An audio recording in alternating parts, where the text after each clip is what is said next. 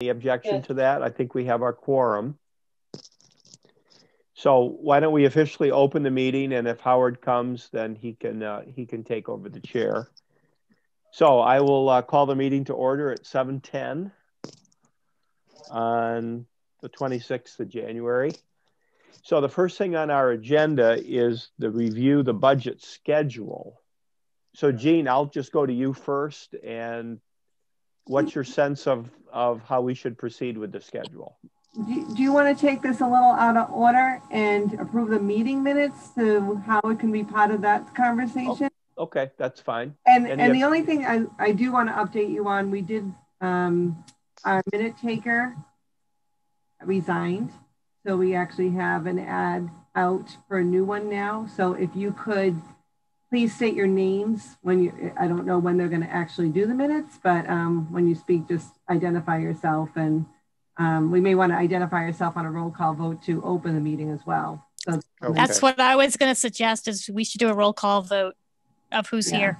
Okay, so let's begin with that. So I'll begin. Dick Vandenberg here. Lynn Mazzulli here. Michael Hutnick. Andy Kuipers here. Yep. Phil Landry here. Heather Morin here.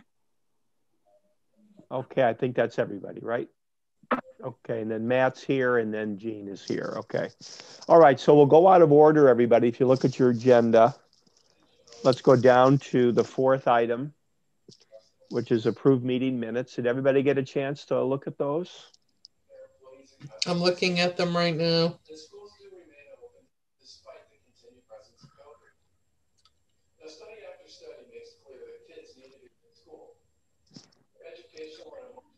Okay, does anybody have any comments, questions about the meeting, our most recent meeting minutes?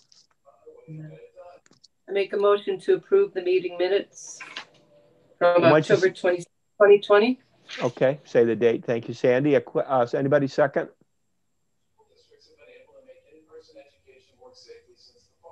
Second. All right, Heather Morin seconds. Any discussion on that? All right, all in favor, say aye.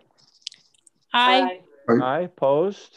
I'm going to abstain because I didn't get a chance, I missed this meeting. Okay. So Lynn Mazzulli abstains, okay. Do we have enough to approve if I abstain too as well? I haven't finally looked through everything. I'm printing it out now as we speak. So. I think we need 4 or 5, is it, for a quorum? 5? 5, 6. So if Lynn abstains, I think we needed you, Phil, to be there. Okay. Yeah, then go ahead. I'll add my eye to it. Okay. It looks pretty good so far from what I've read. So it is what it is. All right. So those minutes are approved. All right. You want to go back to you then, Jean? Just your overview on the FY22 schedule. I'm actually going to give that to Matt. All right, Matt, you have the floor.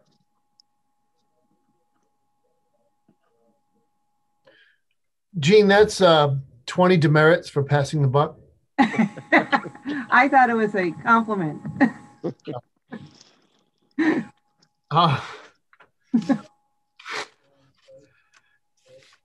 Part of what I think scheduling is, I'm not a big believer in just checking boxes for the sake of checking boxes. The committee should spend its time reviewing the things that it has the most interest in, investigating the issues that you think you really want to weigh in on as we go through the budget. So I always default to the notion that someone has to establish the bottom line budget, which begins with an inquiry into revenues available to the town. And we've slid into this habit where Jean and I just kind of present a revenue budget, and everybody says, okay, and then we build a budget around that number. And in my view of the world, and it's just an opinion, Finance Committee has a couple of very important roles, and one of them should be to look at the overall financial health of the community, of the town, and determine from the revenue forecast whether you want to spend that much money and whether you agree with the establishing the areas of growth and revenue, or whether you agree with our estimates or our best advice. That way, in your role appointed by the moderator representing the town meeting, the legislative branch, it's almost like when Congress creates budget authority. They create budget authority, they say to the departments, all right, you have 100 units of budget authority. And the departments come back and they can't spend more than 100. That would be good for us. And it would also be good to have a conversation about, and this is where I guess I just don't know, because I don't think Massachusetts ever defines it anywhere in really strong terms, who should be deciding or estimating the budget available for capital spending from sources that you have or you anticipate having, free cash being the obvious biggest source. Because I think both Gene and I don't think I'm over my skis to speak for the chairman of the Capital Committee, it would be helpful, for instance, if the Capital Committee was told, well, you have $900,000 to spend this year, and we want to roll the rest of free cash over to next year. Then when they set their priorities, they can be shooting for that target. Left to their own devices, I mean, they're going to follow either a recommendation from me or from Gene, or from what they is in their mind is the best judgment. But when you think about the long-term health of the community, free cash is a critical linchpin of that. And the Capital Committee is appointed by the Board of Selectmen. The other way you could look at this is say the Board of Selectmen can set these goals because they'll present a budget to FinCom and you decide in the end what the final number is going to be anyway. But for our purposes, since Capital Committee is appointed by the Selectmen, and so am I, and so is Gene, we can follow the guidance of the Board of Selectmen. But someone other than your day-to-day administrative officers should be establishing what those numbers are. That's just my opinion. It just makes the whole system work better. So that's a meeting very early in the process. You take a step back and almost look at the high-level financials of the town to determine what we've got available to us. That really smooths things over, because when you think about it, after that, you can start meeting with departments almost at whatever your interest level is after that, because what difference does it make if we have a general sense of what the bottom line has to look like and we're sticking to that bottom line? We'll internally we'll have a process for working out how that is generated. To date, and I guess this will be my fourth budget here as town administrator, it's always been, we try to honor our commitments to personnel first, because we do have quite a few employees who are members of collective bargaining units with a valid agreement. So we really can't escape that. And then we try to equalize the treatment of our non-union employees to that of our union employees. And so we set the same COLA, and we look to make sure that pay equity is in force as between people with similar duties. Are they getting paid a similar thing? And then, that's a lion's share of the budget. And after that, I try to balance the budget by getting to a bottom line for all expenses, and I allocate expenses out to the departments. And typically, because they really don't spend very much money, if the fire department burned 100 gallons of diesel one year, they're probably going to burn 100 gallons the next year. And the only thing that will really change is the price. And that's bare bones budgeting, and that's the Douglas budget in a nutshell. It just doesn't, we don't get into big variances. When I prepare the budget, I will be keeping what we've been calling for the past couple of years fiscal notes on all the changes I make to the model. So when I give you the spreadsheet, you'll also get a list basically broken down by department of the things I had to change in order to either accommodate changing realities or changing prices, changing contracts. So you'll have a lot of information. The difficulty that Gene and I have is that some of our most important accounts won't tell us their final numbers until the spring. So whether it's our health insurance renewal or our property casualty insurance renewal, we won't really have good numbers. And I fear for the premium on our property and casualty next year because of the claim that we're generating this week is going to blow all our assumptions out of the water. What happened this week? We had a oil spill at Town Hall. Thank you, Amanda. Oh, really? Thanks.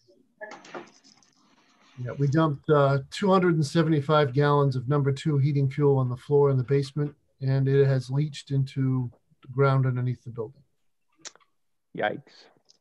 So, hey, Howard, welcome. Hi, Dick. Thank you. It's your meeting. Go.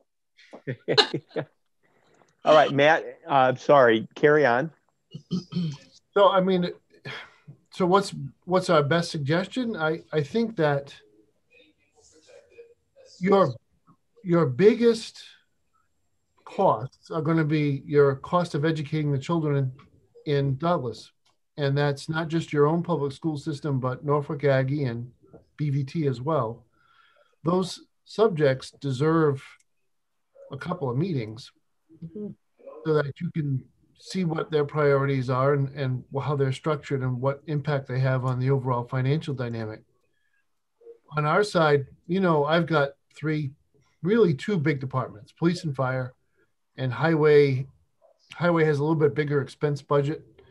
And those, after you've done those 3, you've covered the lion's share of our operating, and you might want to investigate some of those things further beyond that. But I think if you really drill down on some of those other topics, you'll have a better sense of the pressures we're up against on the budget. I'm probably going to get a preliminary estimate on the health insurance renewal in about 2 weeks. We'll get a final number until April, but there's a lot of things to talk about with the fund, mostly good things so far, knock on wood. It'll take some time to brief everybody that's involved, the Board of Selectmen, FinCom, Employee Insurance Advisory Committee. It'll take a good half hour, 45 minutes to get everybody up to speed in each committee. Is that any kind of helpful information? Yeah, I was just wondering, Matt, when it comes to kind of brainstorming on priorities and things, there are certain things though that by their nature are going to be big topics, right? Like the school budget. I mean, that's just a huge part of the town budget. That's almost automatically the biggest topic or not. Well, yeah. And really, I guess the thing there is that, I guess the way you think of it is the school committee is the department head, and they really but they have more authority than the department head because they're signing off on a budget. But ultimately, the finance committee is the only body in town government before town meeting occurs that can truly delve into the school department's budget and require answers. All that we do from the Board of Selectmen's point of view is provide the local share, the local appropriation as a part of our budget. And we don't bother to delve into how it all filters through the way they spend because we don't have any say-so over it. So it's really just a year over year tallying. And you got to hear from them on what it is they're requesting and why to really understand how we're trying to balance the whole thing out. Right. How do we get all the towns in the valley to come together to put pressure on BVT to change their model for their health insurance to something like self-funded like we've got?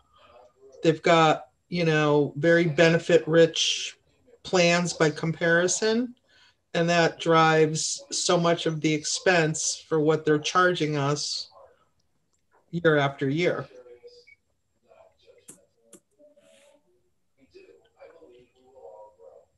That's a question for Matt then, Lynn? Kind of. Yeah. I think we've tried real hard to think this through over all these years. We've met with, we being, I'm trying to remember who was there because not everybody's still in their jobs, but the town administrator from Grafton, the town manager of Upton, Uxbridge, I think Millbury was there. I was there. Sutton was there. So there were 6 or 7 of us that met at Upton Town Hall with Dr. Fitzpatrick. And that's what we focused on, was his year over year increase, not the student population or the admissions process, but just his back office operations and his benefits. And we thought we had made some progress. Looking at it carefully, he had a really bad claims year. Is actually kind of famous because I think he ended up in a big fight over terminating someone who was sick. Yeah, but it was in the newspaper. There's a massive claim. So whoever he was with, he wasn't going to escape premium increases or working rate increases for a little while. I think he's clear of that now. I think that's probably 3 years ago. I'd like to pitch him, but our group is still of the size where if we make a mistake on who we take, we could upset our own success. So he would have to be willing to share his carrier would have to be willing to share the claims information so that we could look at it and see if we could rate it. At a minimum, what I would really like to do as a way to get ourselves in the door is to offer him, because we can do this, to join only the retiree portion of our plan, because we have a bookable rate that our carrier allows us to market. So we are actually competing for municipalities around the Commonwealth for their retiree business. That's one way for them to get exposure to what we're doing, even though obviously it's very different Medicare-based product, but still it builds a communication and they get insight into how we operate. They come to board meetings, they get to know how it works. But we can't force the man to do anything. I have some highfalutin ideas about, taxation without representation, constitutional-based lawsuits. But what good is that? This is a lot of money, and I don't think it would turn the dime very much. It is outrageous that anybody can come into any town hall, put a bill on the table and say, you have to pay me this, and no, we're not negotiating over what you're paying me. That is just outrageous. If I could do that, I'd be as successful as him, because you can't miss, right? Oh, I made a mistake. I blew 20 grand. I guess next year I'll charge him 30. So what do you want? I wish I had a better outlook than that, but I just, there are times I fear that if we poke our finger in his eye enough, he'll just start recruiting more and more Douglas kids to go to his school. He's got the ultimate. That's what I've always said. All right. Lynn, does that help at all, that answer, or not? Well, no, because we don't have a plan on how to make him change his mind. So it just clarifies that there's really nothing we can do about it. Mr. Chair, if I could just tell you that I did call BBT today to get an idea of their timeline, and they're starting to meet in their budget now. They will have prelim numbers in mid-February, and they're having a public hearing on March 4th. So your timeline is kind of tight if you want to act, if you wanted to reach out to communities, finance committees. Okay, thank you, Jean. Matt, anything else at this point as we kind of overlook the process for the next 2-3 months? No, I think we've been through the fire drill a bunch of times. The department heads are well prepared to the extent that most of them are not dealing with the big accounts because those are back office or benefit accounts. So in terms of diving right into their personnel and expense budgets, I don't think you should hold back if you want to start on the municipal side. It's peanuts compared to your education costs. Okay. Jean, how about you? Any kind of overview comment as we get ready to start the process this season?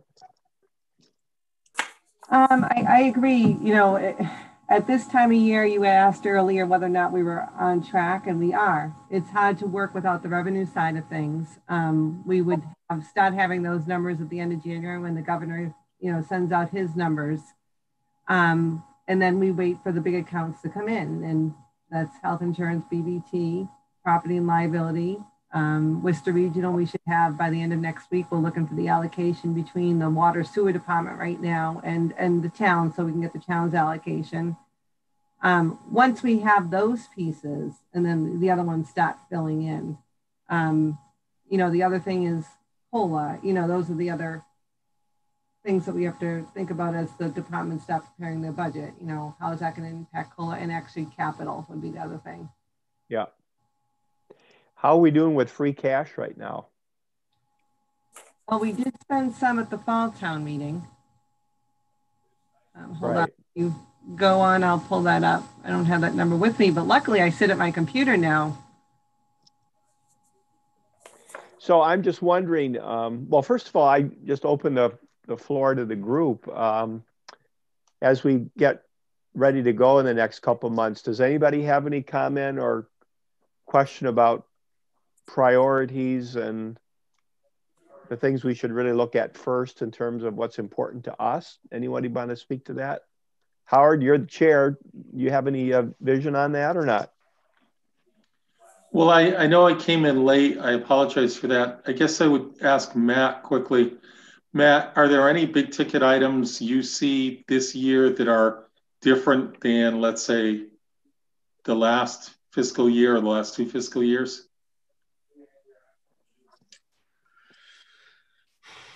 So this is going to take up my update too. We might as well just knock that off the agenda because it's the same.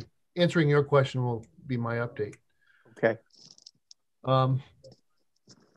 As you know, I work on the budget in sort of an iterative process, and I have a spreadsheet with locks in numbers and assumptions that go forward and I put in the real numbers as people share that information. I have BVT at a rather modest rate of increase this year, hoping against hope that that's true. I've got them factored in at about a 4.5% year-over-year increase, hoping that our student census stays about even, and we're looking at they call it the rate of inertia, 4.5%. So I'll back up for a second. We're looking at revenues increasing about 1.9% this year. So I'll go down the list of things that are probably going to grow faster than that 1.9%. So there's BVT.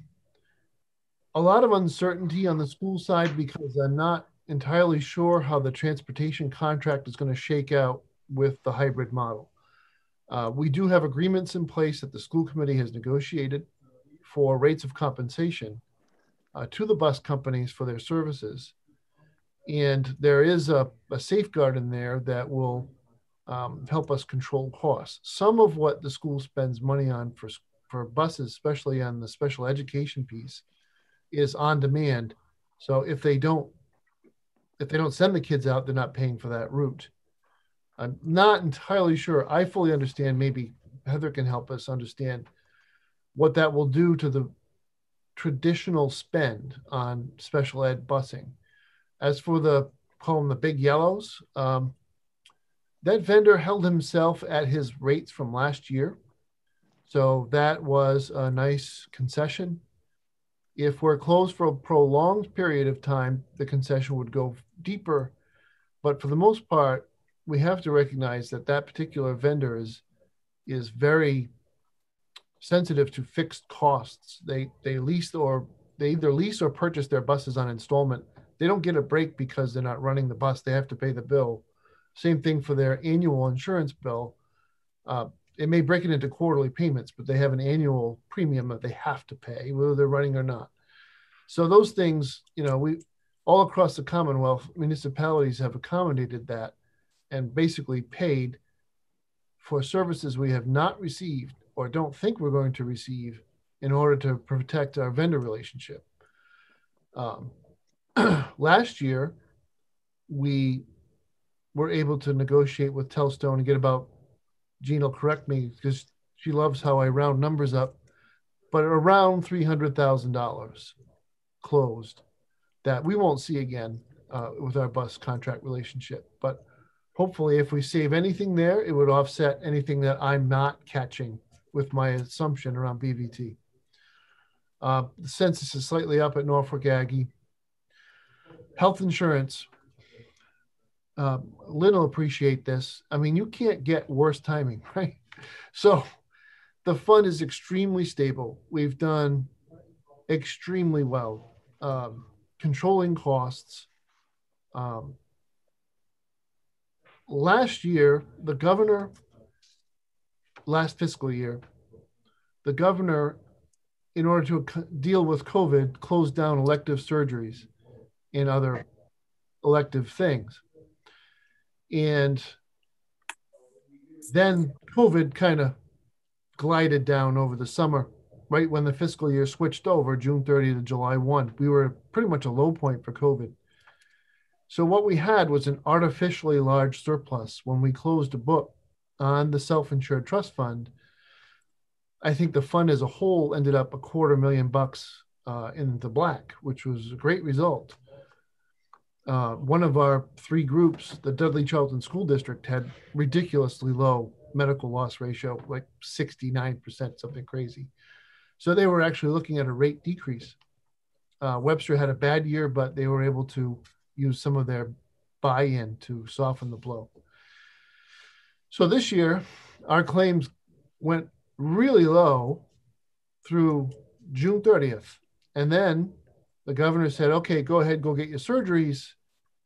And pa-boom, we spiked in September, especially in October. So now we're in the rate setting process, looking back over our last 6 months of claims, and we're at 139% of premium, or working rate, if you want to call it that. If this trend holds out and we don't come back to earth, we're probably looking at the underwriters telling us we need an 8 or 9% working rate increase year over year. There's a couple of things. One is I'm optimistic. I think that may have been a bubble. The underwriters have suggested to us that if the longer we can wait to set the working rate for next year, the better off we'll be, because we'll probably have a couple of months that'll come in low and that will even us out. The other thing is we had the surplus from last year, and we also have our equity buy-in, which was a substantial sum of money. So the trust fund currently is at its bylaw mandated cap. So we would have had to return money to the members this year anyway.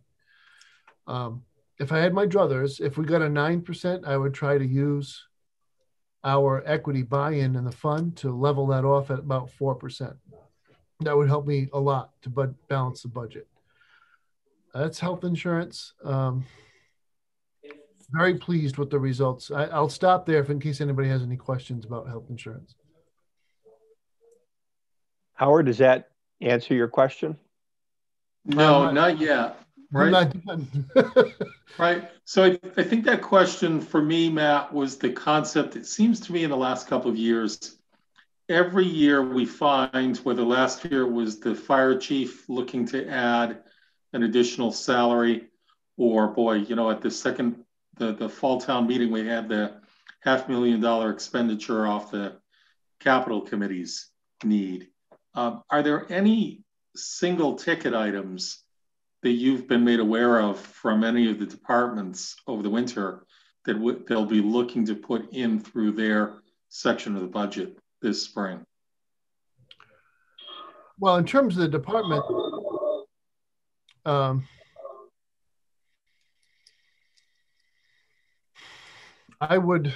I'm trying, actually, I think Jean's on board with me. I would like to move the cost of revaluation to the special town meeting and not carry it in the operating budget. It's a $50,000 once every 3 or 4 years expense when we have to have the money available in order to go out to procurement. So we can't let out a contract for $50,000 unless we have the $50,000 already raised and appropriated. But that's a big chunk of year over year increase in our revenues. The other thing I would like to do is expense. I'd like to expense all cruisers, whether it's police department or fire department. The chief's car 1 is starting to age out. I'd like to just kick that down as a hand-me-down and spend the typical cruiser expense, $45,000 in the expense budget, not put it through capital if I can help it. You got to separate capital from this conversation because there's nothing cheap in the capital budget. In terms of operating stuff, I mean, 50,000 is about the threshold of change anywhere. Everybody should know, negotiating with both police and fire unions as we speak. There are proposals that have been exchanged, and I can't say much more than that. There is an economic impact whenever you negotiate with the union. So nothing crazy. I don't think we're going to take a long time to get to agreement. I think both sides can probably walk away from the table with good stuff, and it'll all be affordable, but it's not going to be baseline year over year. As far as COLA,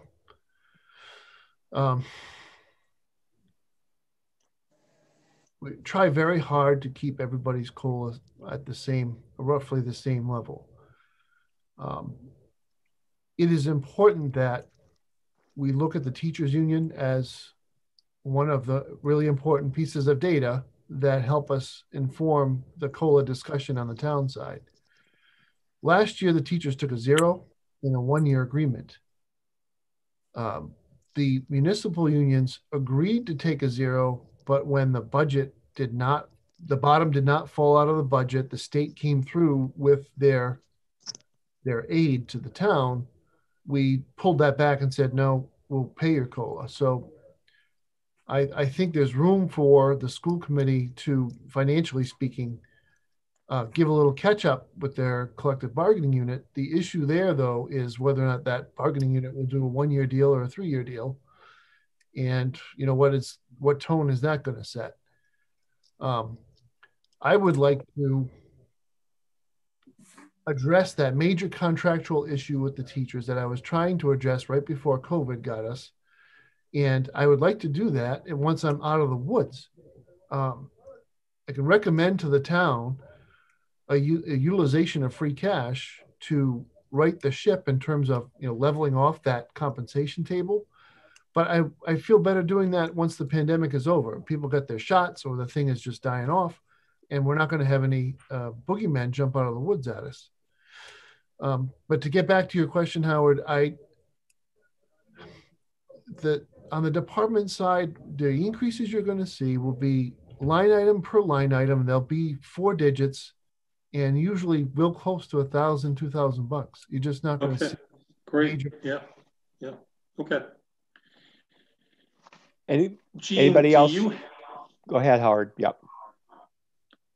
No, go ahead, Dick. Just going to say, does anybody else have a question for Matt at this point? In terms of any movement on those projects that will bring in money to the town that were discussed way back when?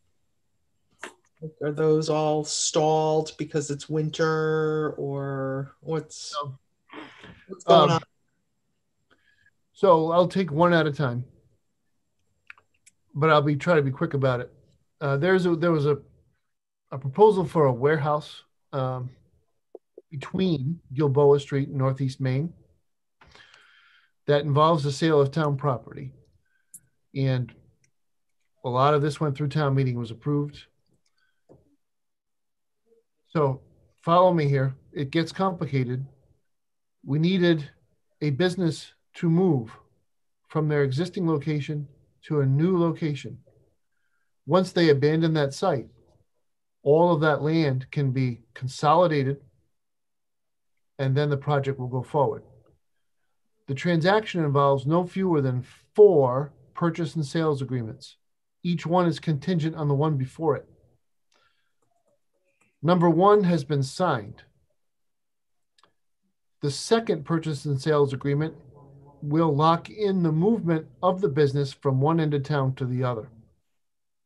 That negotiation is waiting for a conclusion from the planning board. So there are site plan review and other issues that special permit for manufacturing outdoors that need to be approved by the planning board. Once that occurs, I would think that's 2 or 3 months from now, that second purchase and sales agreement can be signed. And then the last two were really, I mean, I'm sure Howard's seen this happen. We may end up with 3 closings in one day. Everybody will be in basically the same building, walking checks for a couple $1 million from one room to the other as all of the agreements fall into place. I'm very optimistic. I think that the final end user is a major international company. They don't fool around. They're not messing with us. This isn't, you know, Joe Blow's Fish and Rod Company. It's a major international logistics operation.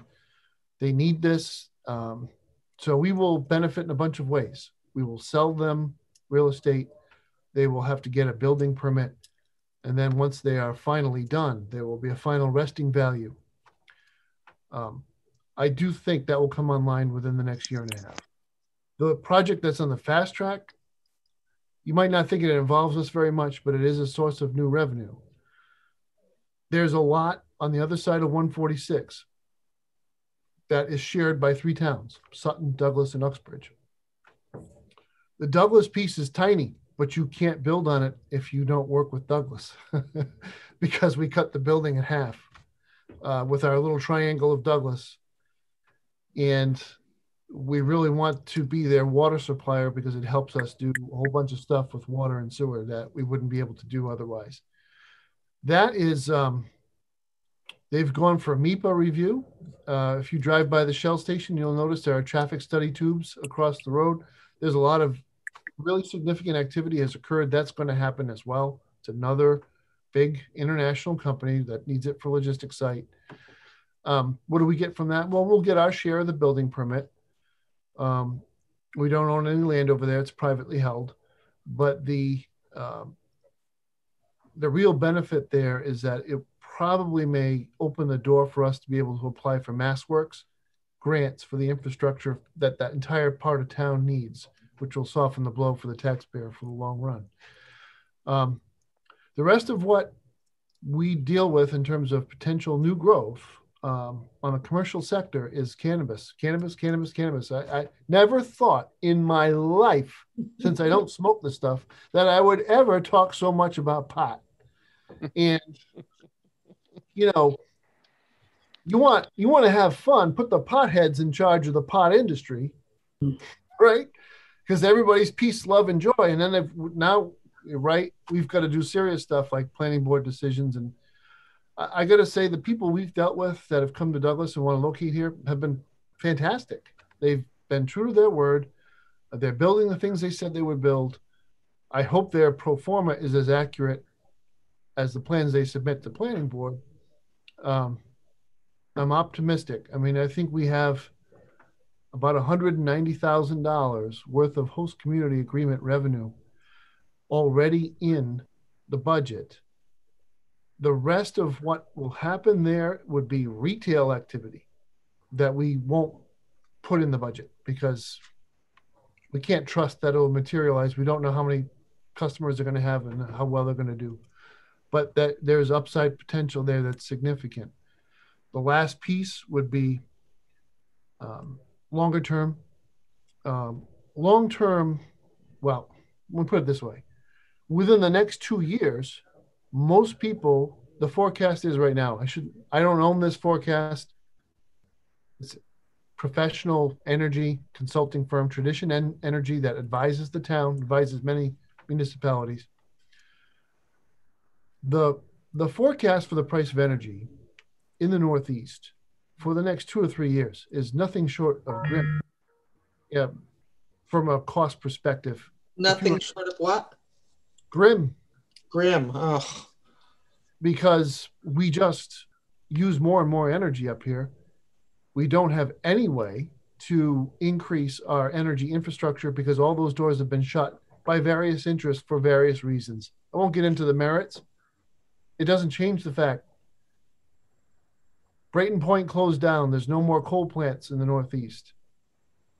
The nuclear power plant's going to close down. That's going to take off a supply. The remaining supply will be natural gas fired or renewable. There's no renewable assets. They haven't been built yet. So what's going to happen is in the winter, when natural gas is prioritized for residential home heating needs, the cost of using natural gas to produce electricity will probably double the cost of electricity. What does that all mean? Those communities that get out ahead of this and build out the solar infrastructure will probably, in the long run, benefit in many, many ways, not the least of which is from pilot agreements, ground leases. We're exploring all of these possibilities because we have to. There aren't that many communities around that have as much open space that we do. You got to be, obviously, you have to be smart about it. You have to think through the impact on the environment, being mindful of the fact that without energy, none of us can live here. If you had to go outside right now and pitch a tent and try to make it through the night, you wouldn't have much fun. Matt, that was topic, wasn't it? You said that the energy or the electric rates would double? For anybody who isn't locked in. And that's based on natural gas usage, yeah. the price of natural gas going up. Yeah. We have energy agreements for the town of Douglas secured out to 5 years. So we have locked in our price with a very low bid. We had ridiculous number of bidders because at one point, not that long ago, they're trying to offload all the energy. So we were able to get in there and get a good rate. What are we locked in? What will happen after that 5-year time horizon? What are we locked in on? Electricity or oil, or what are we? You said we got it locked in. Electricity. For the municipal building. Okay. Yeah, for municipal accounts. Yeah. Okay. Okay. Anybody else? A question for Matt? I have one more question for Matt. You had mentioned about putting the police vehicle or vehicles on the expense side. Is there an advantage to that from a municipal standpoint or from an accounting standpoint? Well, I'll let Gene take some of that, most of that. It has been the practice of the town, I think, Gene, for the last 2 cycles of cruiser replacement. Yeah, we made that decision at least 2 cycles ago because we consider those a consumable. What we did is we staggered them so they weren't coming due to be replaced at the same time. So we started buying 2, 2, 2. And at one point we were taking what we weren't spending in that year and using it for a non-reoccurring expense and just shifting it into the budget. And then when the police cruisers started coming back and we needed to replace them, we would put it back in that line item. So it just helps us with repair and maintenance costs. It helps us just with the timing of the replacement. There's just a lot of benefits to doing that. And they are a consumable item. They're out there 24/7. So we did kind of escalate that the last time because they were changing the model and we didn't want to go with the new model. So we moved up the schedule a little bit, but we would like to stay with that staggered schedule. Gene, just a quick question on that, if I could. Go ahead. So, Gene, did you get any pushback from the auditors on that? Around the capital. Would those vehicles qualify for a capital lease? Oh, they're still a capital purchase. They're still on the fixed assets schedule. It's just okay. That we're looking at. Oh, you're just talking for budgeting purposes, huh? Okay. Correct. Understood. Okay. Anybody else? Go ahead, Matt. My 2 cents on that is, to the extent that items like police cruisers, I'd go so far as ambulances. They last 5 years. Once they're done, they're done. We get no trade-in value. We can't even use them for other functions in town. They're really just worn out. From experience, I worked for a town trying to budget where they bought everything on a lease or installment. And it sounded so great, right? Oh, let's take this and spread it over 5 years and don't worry about it. It's only 20 grand on the operating budget, right? Well, the problem is they were paying interest. And some years the interest rates were high. And if you do this and you say, well, my ambulance no longer runs, I have to buy an ambulance. And the year you decide to buy that $250,000 asset, the rest of the economy in the country is going to hell in a handbasket. Now you're paying 7% because that's the best rate you can get on an item that's only going to last 5 years. It ended up where the town treasurer in Tiverton and I worked out and told everybody, you're paying like 56 grand a year just to use other people's money. You could be buying a new cruiser every year for the money you waste on all that interest. That community will never do it right. But I think here in Douglas, after watching this work for about 3 years, this is the right way to do it. You buy it for cash, you get a good warranty, you take care of it, move on. And there's no bill. If you get stuck with a lemon, there's things you can do, but you don't have to sit there and pay the stupid note. Right. Okay, thank you. Thanks, Matt. Anybody else for Matt at this point? I have a question about the roads. What's that, Sandy? Hi. Yeah, I have a question about the streets. I know it was brought up in a meeting about the amount of money that we're going to have to start putting into the roads. Does that come to us at any point, planning for that? Yeah, and I think this is one of the broader ranging conversations about the fiscal health of the community going forward. If there's anybody on FinCom who needs a copy of the road study, the pavement management study, I think it's on the town website, but we'll get you a copy because it's not a long document and it's very, very informative on what it's going to take to support the entire roadway network as an asset. And if we wanted to really be serious about this, we'd be spending about 1.7 million a year on roads. That's not going to happen right away. The good news, I think, is that we are probably done fixing bridges across the Mumford and other places. We've been using our Chapter 90 funds every year and sinking them all into one project just to get a bridge done. This year, well, the good news is we went out to bid on the Cedar Street Bridge and it came in much lower. We thought it was going to be an $820,000 project. It looks like it's going to be about $650,000. So we'll have Chapter 90 funds to spend this year. Just be mindful, it's only 300 grand a year, or 350 a year. It's really not a lot of money in terms of what the need is. And that's where conversations about things like the sale of real estate and unpredictable cannabis revenues needs to be joined by the leadership of the town, because the one asset you want to be willing to, well, maybe we have to skip it this year, would have to be roads, because in 1 year, most roads won't deteriorate so much in 1 year where you're going to sink the ship if you don't do something for a year because you have another need somewhere. So, but it's hard to say we're going to have an earmarked fund. I think we have to see how the town wants to deal with the sale of real estate and cannabis revenues in particular, or in the alternative, say something like future ground lease income and municipal property from solar fields that get built should be dedicated to a road fund. But there's a lot of quote unquote doing to that, and I'll let Gene be the expert on how you form those accounts and fund them. But the most important thing about that study was there are roads that are about to slip into the next category down in terms of their quality and their longevity. Those are the ones that you should address right away.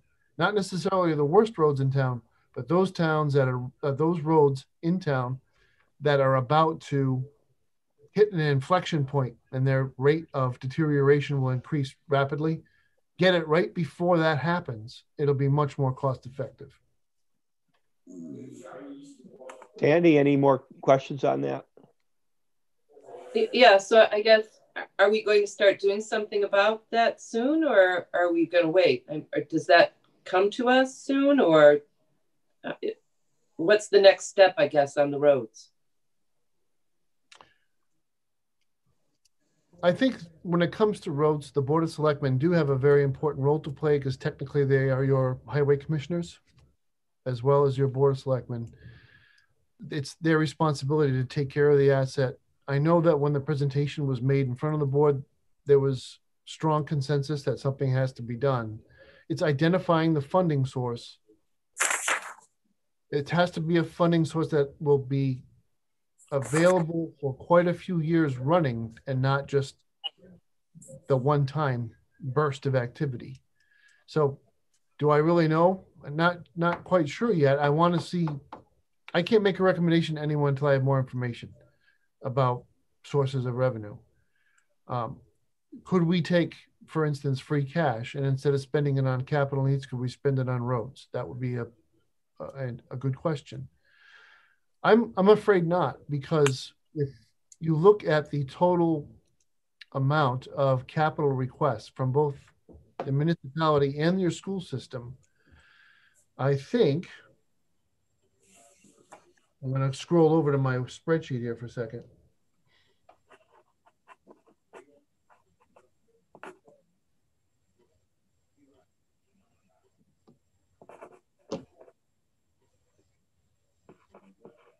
We're at just about $18 million.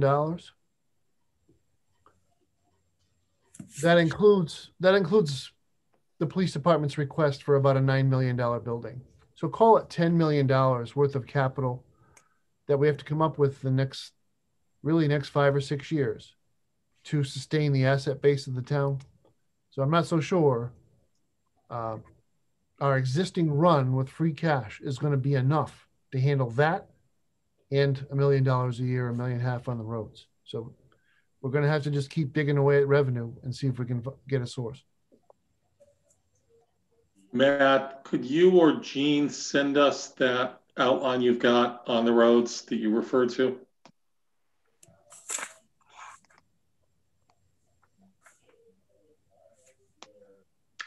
And then if the request for significant funding were to come this year for a portion of that, where would it come through? I guess, what committee would we see? What department would we see starting to ask for funding?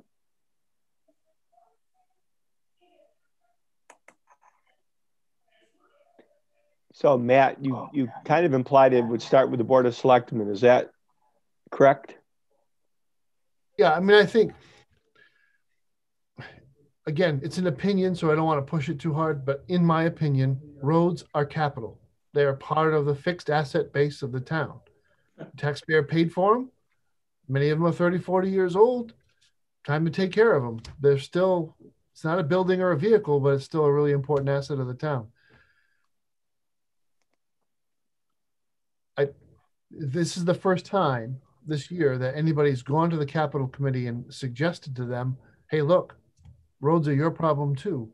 So I'm waiting to see how this all shakes out. Okay. Remember, capital committee is a creature of the Board of Selectmen, so whatever they recommend, the board will have to take into consideration. So Howard, I wonder if when we set our agendas for future meetings, if we could ask the capital committee to have an item there about road maintenance. Does that make sense or not?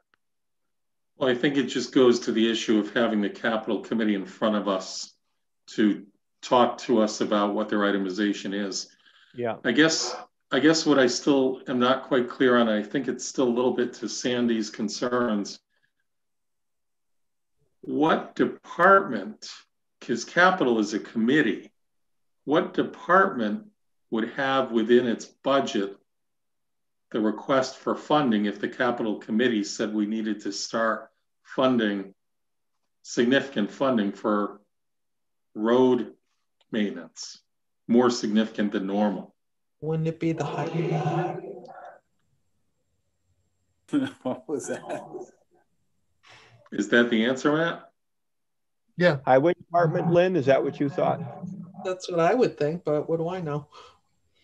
Matt, is that the answer? That it would, if capital said we should do it and highway and board of selectmen said we should do it, it would come to us through the highway department's budget request?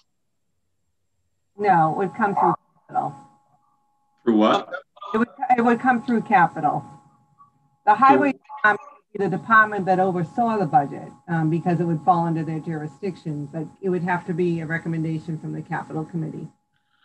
Gene, I understood that it would have to be a recommendation from the capital committee, but my question is still, what department would we see it appear in its budget request? It would be in the capital. Capital has its own article, where they put their recommendations forward. The departments present to the capital committee rates the projects, and then they bring it forward as a capital article. So Sandy, does that help? It would come directly through an article in the warrant saying we now want to approve X for this year to start working the roads a little more. Matt, I guess the question then, the follow-up is, do you foresee that this fiscal year in this request coming through capital? Yeah, so we've identified a couple of road projects that are on the list. I think there's a stretch of South Street in there, Cemetery Street, where we just did some water work. And I'm misplacing the other one in my mind, but yes, they have identified the projects they want to do right away and put them into the pipeline for the conversation. Just to get it on the table. Sandy, finally, does that help a little? Yes, that helps. Thank you. Now, I will add to my comment, Howard, if you wanted to ask John about the conditions of the road or the pavement road study, then that would be a good time to ask him when he was presenting his budget. As highway. Yeah. And to Dick's point, we might want to then see capital committee too, right, Dick? Yep. Okay. So should we start to do that, Dick? Should we start to ask Gene to help us set up the scheduling for the next 3 or 4 meetings? Yeah, I was actually, Matt gave kind of an overview of his thoughts as we begin the budget process. And Gene, I wondered if you had anything to add to that? Just sort of an overview conceptual as we get started or not? The only thing I'll add is Suzanne has been out for the last couple of days, but I would like to work with her on the calendar, and I would like to back up the budget from the town meeting and get that to you by your next meeting, and maybe push the revenue piece up a little bit. So maybe have that in then one of the next 2 meetings is have the revenue piece so that we can have that basis set. Other than that, you tell me which departments you'd like to see, and I will work with them on the order if that's okay with you. So it works around their schedule as well. But if you let me know which departments you want, I will work on scheduling that for you. I do need to know a couple things. One, do you want to continue with a hybrid meeting, totally hybrid, or do you want to have the resource room? I'm thinking, what's your? Yeah, I defer to the group here. What does everybody want to do? I think if we're going to have people coming in from departments, it might be easier face-to-face with social distancing and masks. Yep. I hate Zoom. Yeah, good suggestion. Well, it took me 20 minutes to get on. I'm not very good at it. Could have driven there and back, Carol. I know. What's the proposed date for the town meeting? Is it in May? It is the first Monday of May, and that is May 3rd. Okay, and it will be outside, I'm sure. That I don't know. That's up to the moderator. Yep. So Howard, I think I'd like to turn this part of the meeting over to you, just as we start to see where we want to schedule things in order. Do you have? Okay. So, like, should we do the school? Should we do the school pretty quick, because that's such a huge part of it? Before we start on the schedule, can I just ask one quick question, and it'll be quiet after that. regarding the roads, did the method or the funding sources for road repair, has that formula or method changed in the last 5 years or significantly recently, or has it just always been that we pay for it? The town has been repairing bridges for several years. So there hasn't been a process for allocating the Chapter 90 funds. And that's why, Howard wants to laugh, but I don't have a good answer for who's going to bring this forward because you haven't had a road program. Right now, you don't have a road program. That's what we need to build. We need to decide who's going to decide. There is no answer to that question. We're going to start with capital because it's an asset. The highway department builds your roads, they fix your roads. They don't make the decision on what road is a priority. That is not their call. That is the Board of Selectmen's call as the road commissioners. They haven't finalized a system for prioritizing which road they want to do first. And that will drive what they need to budget every year. The reaction to the report was strong. We haven't taken it up at a meeting since. The road study is, if you're on the town website, you click on Highway Department. The pavement management study is one of the links you can click to on the left-hand side of the screen. Let's see if I can, no, it won't. I just sent it, Matt, to the committee. So it's, like I say, it's a very concise, powerful document. Stantec does great work. They did an excellent rating service for us, but even after all the rating's been done, there's still choices that need to be made about what the priorities are. Now, I mentioned South Street because internally, for instance, that's a great example of it's a medical evacuation route. We run school buses all the time up and down the road. It's a numbered route. It's in really bad shape, and certain sections of it are in really bad shape. So it's kind of an instant candidate for being addressed. As you go forward for a couple of years, it won't be so obvious.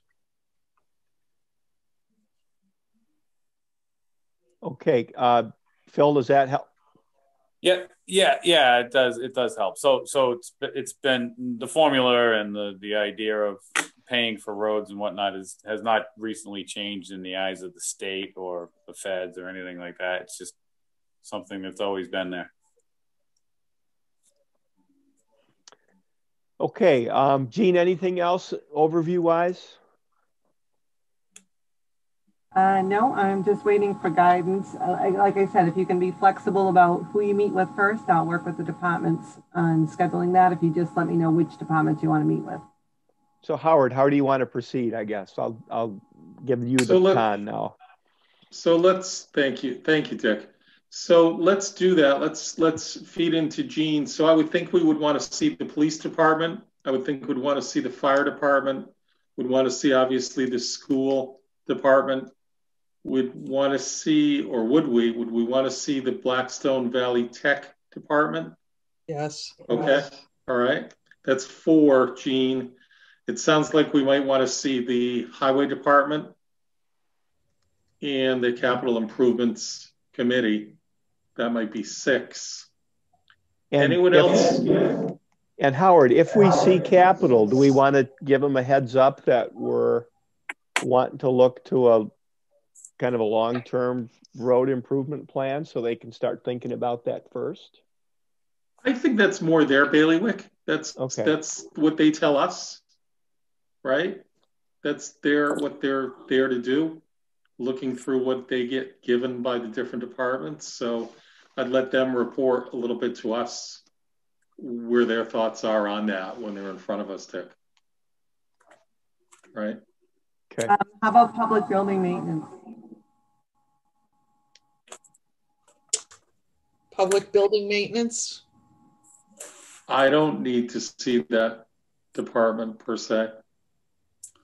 Aren't we supposed to meet with all of the departments? Isn't that what the charter says? I'm just trying to understand. Are we pick different ones to do every other year, or are we supposed to meet between all of the departments? Well, I think, go ahead.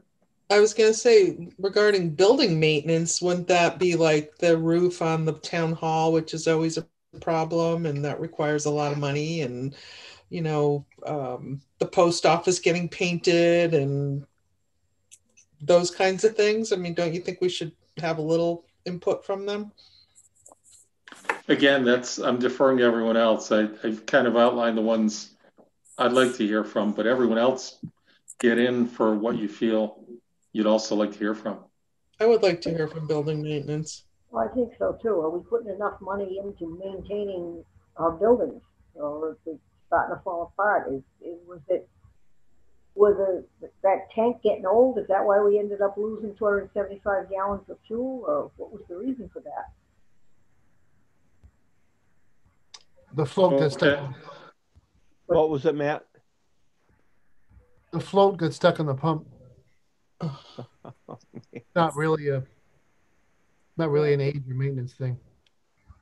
Okay. When does the school committee, or the budget part of the school committee, when are they ready to present? That takes them some time, doesn't it, or not?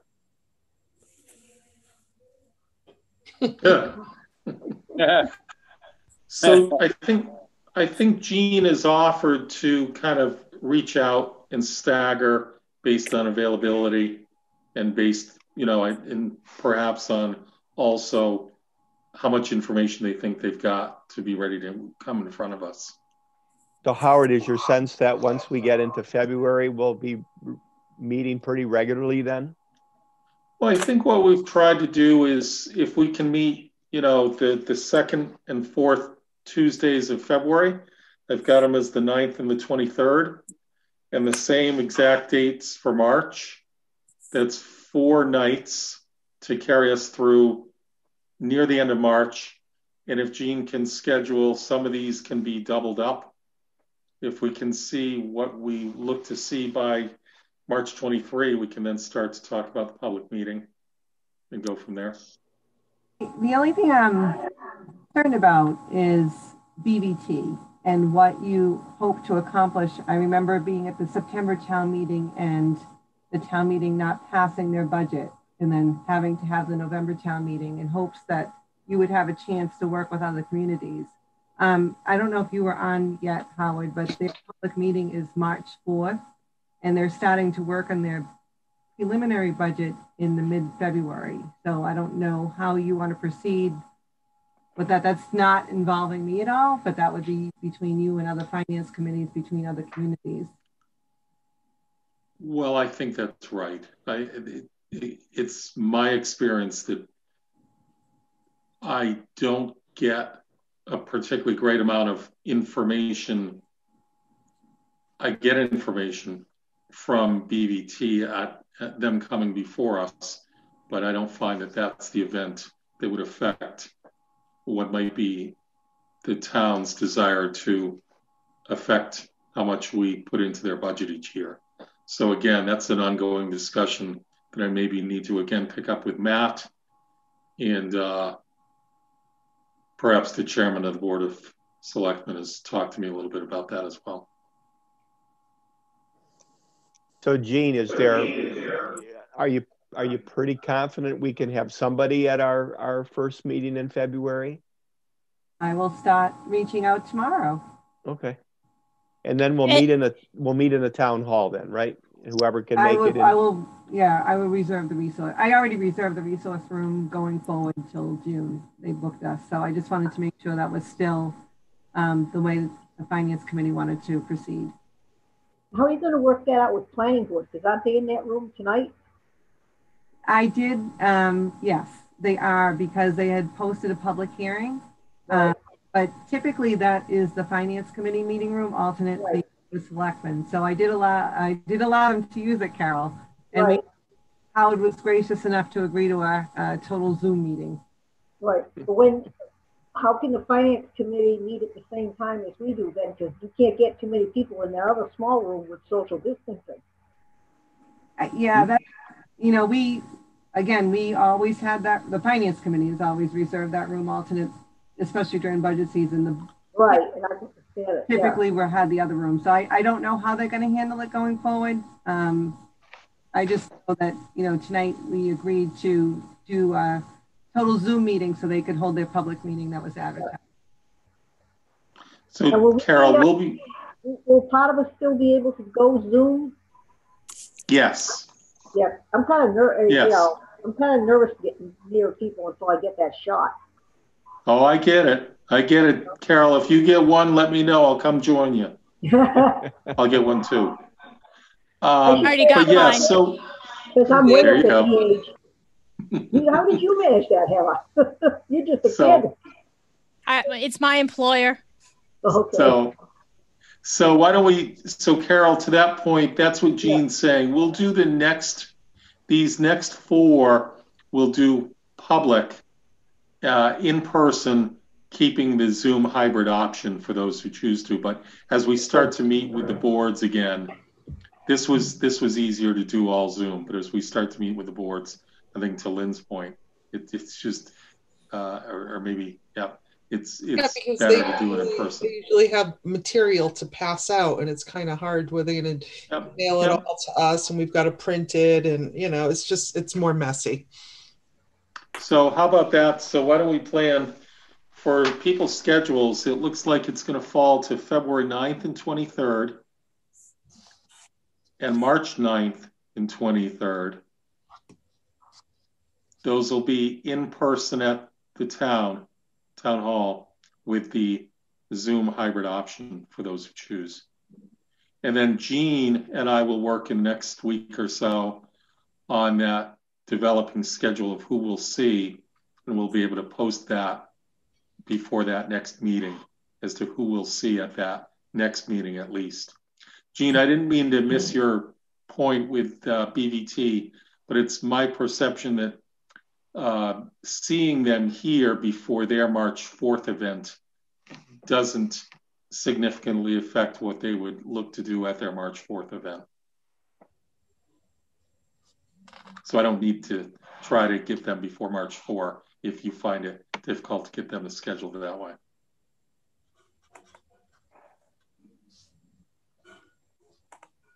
So should we, Jean, review meeting minutes? We did already. That was our gift to you, Howard. I missed that? That's heartbreaking. That was our gift to you. And to you, Jean. I asked the acting chair to take that item out of order. She knew. All right. Then does anyone have any new business? Okay. I will entertain a motion. So moved. A motion, it's got to be a motion to adjourn. Motion to adjourn, right. Dick Vandenberg made the motion. Okay, Dick made the motion. Anyone want a second? Second. Sandy? Lynn second. All those in favor? Aye. Aye. Howard, can we have a roll call vote, please?